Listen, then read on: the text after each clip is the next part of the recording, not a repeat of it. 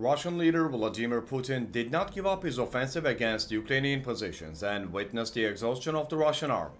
If you want Russia to lose and Ukraine to defend its territory, you can help Ukraine by liking this video. In more than 2 years of war, Russia has lost more than 510,000 military personnel. Russia continues to lose power on Ukrainian territory day by day. Thanks to the right strategies implemented by the Ukrainian army, the Russian offensive has been greatly weakened. The Ukrainian army is strengthening its defense blocks and developing new strategies. Ukraine's clever plans are catching the Russians by surprise. Ozillo has confirmed that the Russian army has lost 1,280 military personnel on the front line in the past day. The Russians continue to lose to the Ukrainian army by making wrong decisions on the front line. In addition, important Russian commanders have been neutralized by Ukraine. We will continue to report daily on the losses of military personnel and equipment of the Russian army.